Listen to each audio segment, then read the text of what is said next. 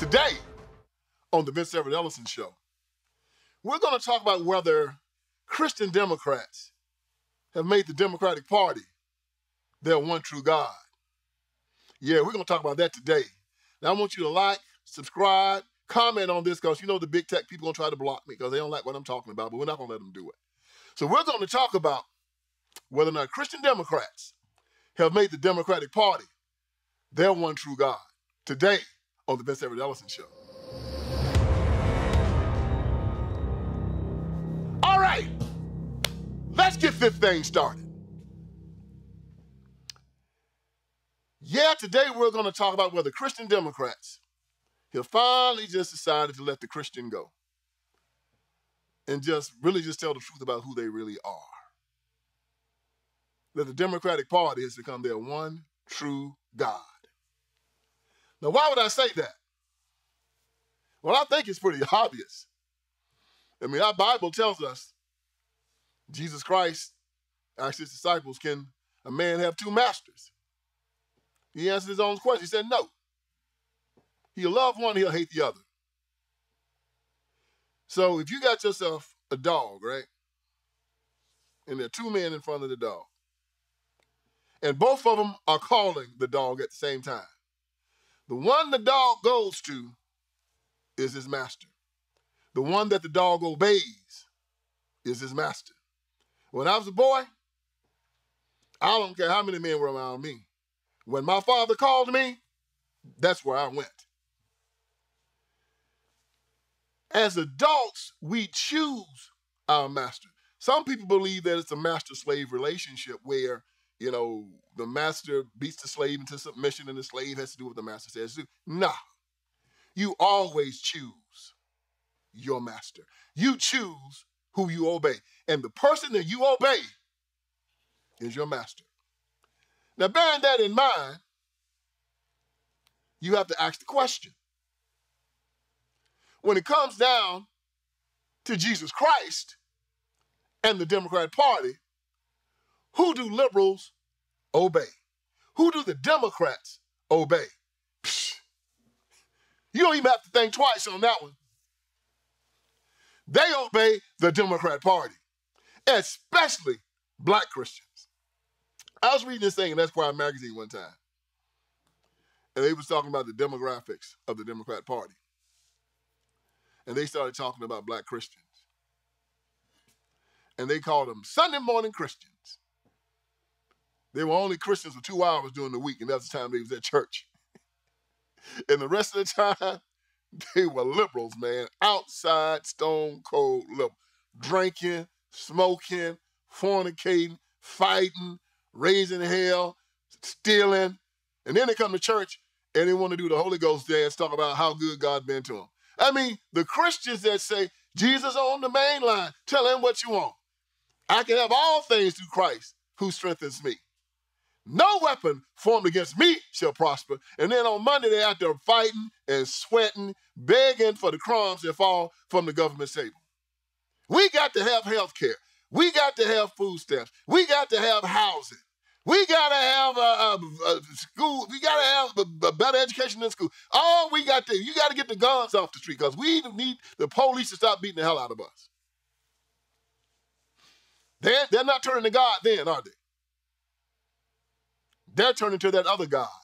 And that other God is government. Now, here's a cool thing about white liberals. White liberals will tell you that. You bring a God to a white liberal, they'll be, God? You must be crazy. Oh, they make fun of Jesus Christ, call him a zombie. Y'all believe in the zombie. Why don't you believe in y'all believe in the walking dead, huh? I mean, they'll tell you they believe that the resurrection is foolishness. They'll tell you they don't believe in it. They believe that when you're dead, you're dead. Have a good time here on earth because tomorrow we die. These jokers don't care about nobody. And this is who the black church has sided with. They're communists, y'all. They're atheists. They tell you. I was very surprised to find out when I discovered that most of the Jewish community supports the Democrat Party. And when I looked into it, it was because the Jewish community that supports the Democratic Party are mostly secular Jews. They don't believe in the Bible. They don't believe in the Torah. So it matches. If you don't believe in God, you support the Democrat Party. So you ask a big question. Well, how does the black church connect into this? Why is the black church siding with all of these liberal atheists? Could it be that most of the black pastors are also hypocrites, liars, apostates, and closet atheists and closet non-Christians themselves? You go into this concept of black liberation theology in the black church. This crazy concept that it's a communist construct. Yeah, black liberation theology came out of communism. It's a communist construct. And it basically says that Jesus Christ would not have identified with white people because white people were oppressors, and Jesus Christ himself was oppressed, and therefore he would have identified with black people because he was oppressed like black people were. Stop right there. Jesus Christ was never oppressed. You can kill that one, player. When Pilate told Christ, don't you know I have the ability to put you to death? Jesus told Pilate, you have no power over me. You don't take my life. I lay my life down, and when I want it, I'll pick it back up again. Oh, he let it be known. He gave his life up. Nobody took anything from him. So the whole concept of black liberation theology is a lie based upon the fact that Jesus Christ was oppressed. Are you crazy? Nobody oppressed Jesus Christ. So they convinced black people of this lie. So black people start walking around with their heads bowed, back bent, talking, ooh, I'm oppressed. I'm oppressed. I can't do nothing. I can't do nothing. And Jesus was oppressed just like me. It started with a lie. It ends with a lie. If you're oppressed, it's because you've allowed it. And if you're a Christian, you cannot be oppressed. So as you see these black pastors walking around here telling you you're oppressed, it is anti-Christian. It is an affront to God. But the Democratic Party tells them to tell you that, and therefore the Democratic Party has become your God. Now, how did we get here? There's been a lot of interesting things going on since I wrote the Iron Triangle. I opened up a train of thought that has really taken off. Again, Iron Triangle was rated number 61 of the greatest political books ever written. One of the things I did in Iron Triangle was I went backward, and I had to find out where did we take the wrong turn? Because we were doing so well as a black community between 1940 and 1960. And then all of a sudden we hit a flat line. And after the 1960s, we never had any more progress. Matter of fact, we started going backward. And I had to ask myself the question, where did we go wrong? So I dealt with Jesus Christ's concept that a tree is known by the fruit it bears. You know, yes, how do you know a false prophet? A tree is known by the fruit it bears. You will not get good fruit from a bad tree or bad fruit from a good tree. Each tree and each fruit will be after its own kind. So I looked at the black community and I saw that the fruit was rotten. So based on what Jesus Christ said, the tree that the fruit came from had to also be rotten. That tree was most black churches, most black politicians, and most civil rights groups. But most of all, it was the black churches, because everything stems from religion. Everything stems from our religion. So I went back to the black church. And I looked at the civil rights movement. And I looked at the leader of it. And it was Martin Luther King Jr. I didn't deal too much in King's theology. I just dealt a lot on his social issues because, I mean, he's a pastor. Getting involved in all this social stuff, he was just out of his element. And he was taken to the cleaners. He didn't know what he was doing. I mean, isn't it obvious he didn't know what he was doing? I mean, black people at the bottom of everything in the industrialized world. I mean, the family destroyed, the schools are terrible. the economy destroyed, fighting in the street, killing in the street, acting a fool in the street. I mean, how much worse can it get? I mean, we about like Haiti in the black community in America, okay? You know, go to Haiti, go to Chicago. Go to Haiti, go to New York. Go to Haiti, go to New Orleans. Go to Haiti, go to St. Louis, okay? It looks the same.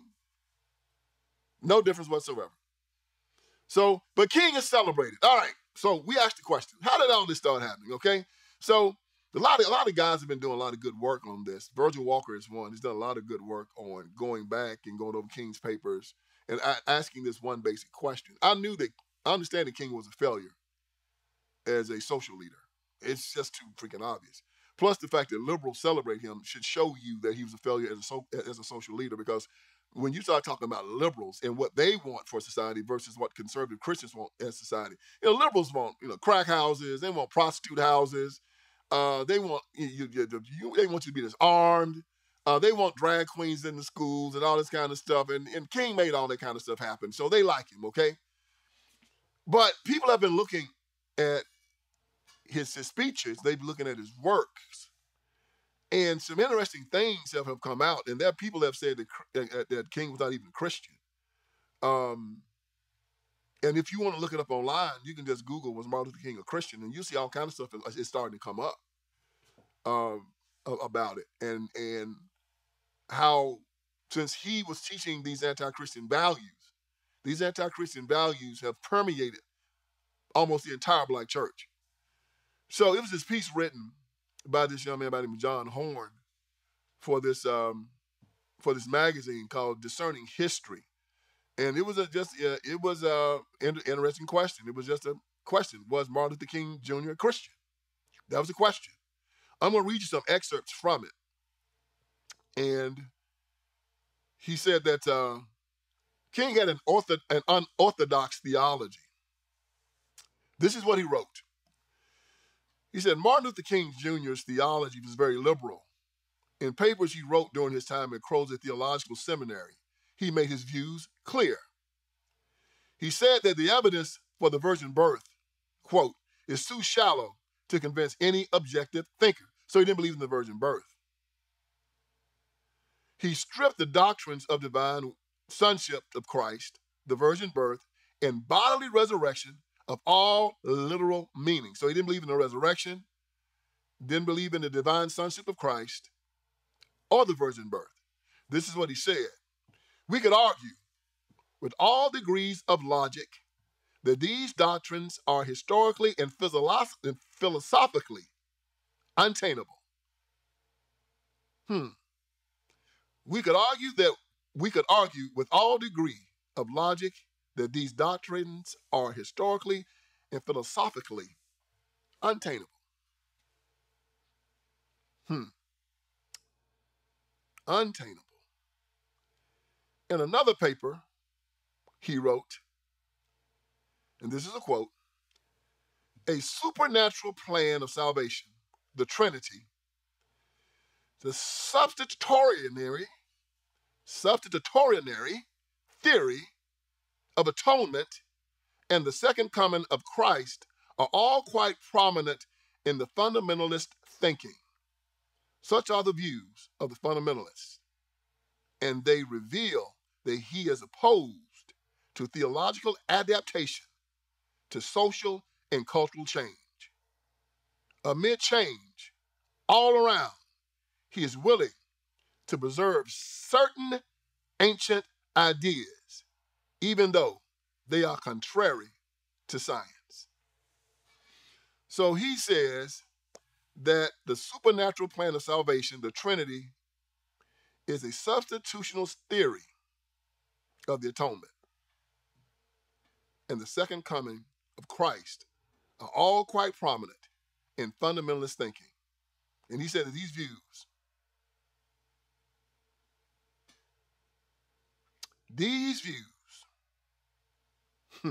of the fundamentalists, and they reveal that he is opposed to theological adaptation to social and cultural change.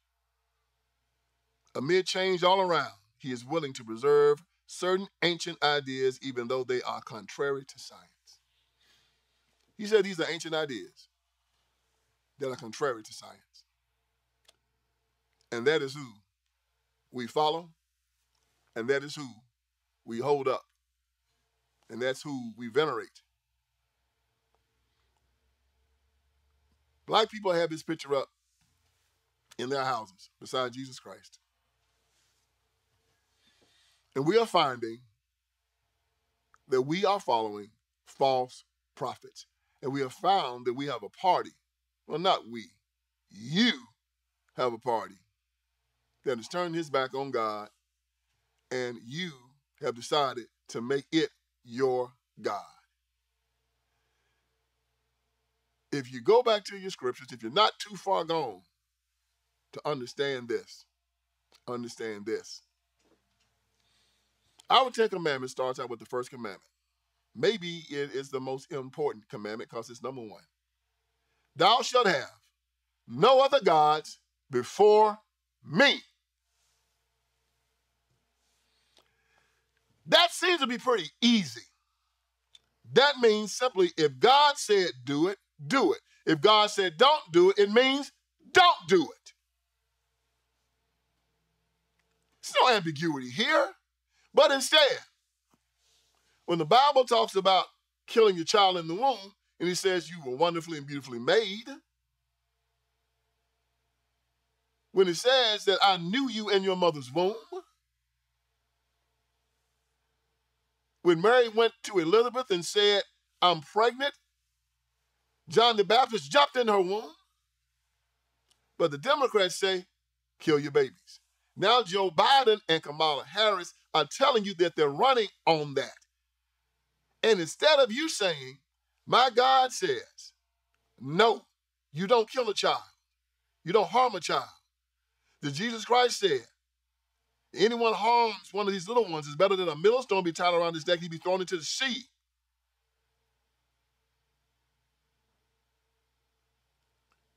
Kamala Harris and Joe Biden are running on killing these children, and you said, you got my vote. Your Bible says that the fear of God is the beginning of all knowledge. You should teach a child while they're young to fear God and to obey him. Yet the public education system says God is not welcomed here. Conservatives come and say, well, we'll give you school choice so you can pull your child out of these schools and send them to a school where God is welcome. And you say, no. Who is your God?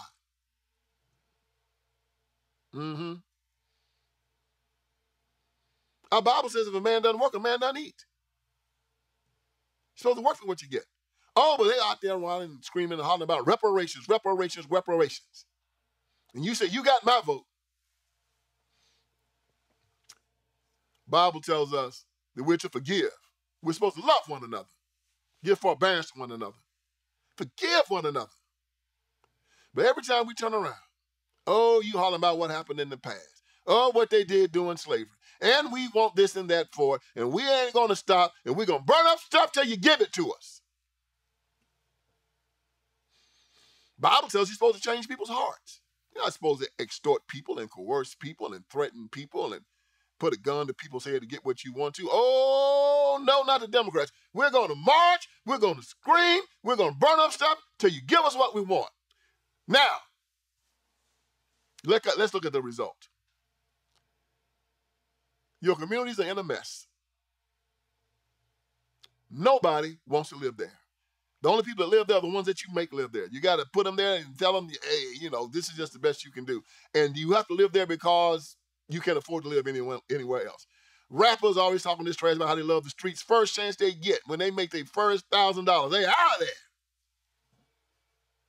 They are out. Nobody wants to live where these people rule. Nobody. Why? Because they're Satan themselves, and wherever you find chaos, that's where the devil rules.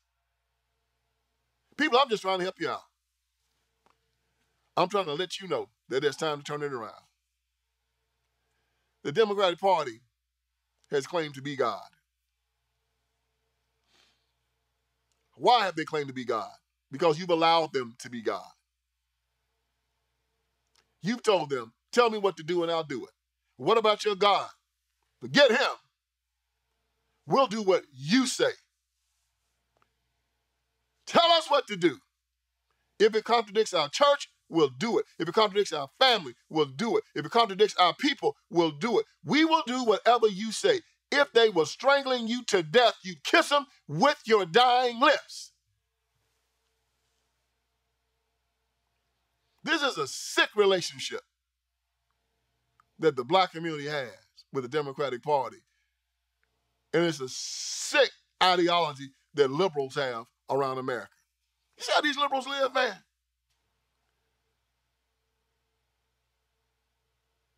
I mean, they are just horrible people, shooting up all the time. They look crazy. They always are walking around with all kind of crazy makeup and crazy stuff on them. They look like they don't have good sense. They're drunk all the time. And when you watch movies, oh my God, you got to always be ready to grab your children and just pull them up under the cover because they don't tell them what they'll do on screen. Walk around naked, just having sex on screen, doing dope on screen, cussing and fighting and killing, slashing people's throat on screen. They'll do anything. People don't have any morals whatsoever. You watch the award show now, it looks like a freak show. I don't even watch them any longer. People up there half naked, grinding on the stage, talking crazy, looking crazy. Nevertheless, oh boy, you got some so-called Christians that say they love them. They're not there trying to save them. They're not there trying to pull them up to the light. No. Everybody out there want to go to a Diddy party. Now they got caught and everybody said, oh, wait. You know what you were doing when you went to the Diddy party. Preachers done got caught at the Diddy party. Politicians caught at the Diddy party. Oh yeah, it's all about to come out now. You know why? Because you're dealing with the devil. Can a man have two masters? The Democrat Party has become your God. And he's going to destroy you. He's going to grind you into the ground. Haven't you seen enough? Haven't you seen enough already? I think that we're at a tipping point. I see that America is coming toward another great awakening. I think that we're going to stop allowing these people to sexualize our children. I believe that we're going to stop allowing these people to expand the drug game in our communities. I think we're going to stop allowing these people to separate us and our families from our God. I think that we're about ready to tell the Democratic Party, you've taken it too far. I think we're where we are in 1860 when the nation was getting ready to vote and they had gotten to a point where they were tired of slavery. Enough Americans had seen the institution to say that this is not Christian, this is not right, and that the Democratic Party had gone too far. They looked at the South and they saw how Democrats were down there raping black women and then putting their own children on the auction block and selling them. They went down South and they saw, after generations of white male Democrats getting black women pregnant, and these black women would be half white, and then a white slave master would rape her, and then the child would be almost white, and then he'd rape her, and the child would be basically white. They came down there and they found out about almost 20% of the slave population. You could look at it and they were basically white. They saw this corrupt, evil institution down there. And the Christian people said, this has gone too far. We have to stop this. And they elected the guy by the name of Abraham Lincoln, who did what needed to be done to put America back on the course it was supposed to go. And the Democrats fought him tooth and nail for 100 years. And then after a lot of fighting and arguing in the civil rights movement, which didn't do anything, but give the Democrats and the liberals more power. And now they're taking it and they put it into overdrive. If you want to talk about what the Civil Rights Movement did, all it did was make the Democratic Party more potent. They've killed hundreds of times more since the Civil Rights Movement than they did before it. Before the Civil Rights Movement, there was very little abortion. Before the Civil Rights Movement, there wasn't prisons almost in every county in the United States of America. Before the Civil Rights Movement, the black family was together. The schools weren't monster factories. No, the Democratic Party put their evil and they put their insanity into overdrive after the Civil Rights Movement. Because before the Civil Rights Movement, we kind of had enough sense to stay away from them. I mean, they said they hated us. They said they'd kill us every chance they get. They said they hated our children. And we were basically saying, okay, then, we'll stay away from you. And then Martin Luther King Jr. and all of them came and handed us over to them. And they've been beating the hell out of us ever since. So what's the solution, y'all? Very simple. Turn back to God. Turn back to God. Vote for a politician that will not use government to get between you and your God. That will not use government to destroy the education of your children. That will not use government to disarm you. That will not use government to destroy your family. Vote for a politician that will say, I will leave you alone and I will allow you to prosper. I'll get government out of your life. Because as Ronald Reagan said, government is not the solution. Government is the problem. And if you look at somebody and he happens to be black and he says he's a Democrat, you need to say, I'm done with you. I ain't going no further with you, player. We're finished. My friends, God is a jealous God. He is not going to compete for power. If you want the Democratic Party to be your God, he's going to let you have him. He's not going to run after you. He's going to put you in the hog pen, where the black community has been for the last 60 years. In the hog pen, like the prodigal son. But you can come back. There's a light on for you. You can always come back home. Now I want you to go to my website, VinceSpeaksTruth.com. And when you go there, there's a lot of good stuff there. You can look at my past shows. You can look at my shorts. You can look at a lot of great stuff there. But I want you to purchase this documentary, Will You Go to Hell For Me? It talks about what I'm talking about right now. The Democratic Party is an evil institution. Voting for this party will send your soul to hell.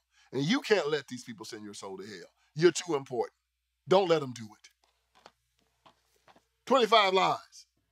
This book came out 2 years ago. Sold over 100,000 copies. Get 25 Lies. You'll never, ever, ever, ever need another book. It has 25 of the Democratic Party's most damnable, destructive, and seductive lies. It'll tell you how to refute them. It is a handbook to destroy the left. Get Crime Inc. It came out this last October. Crime Inc. is awesome. It's been #1 4 times on Amazon. You read the reviews, people tell you it's one of the best books they've ever read.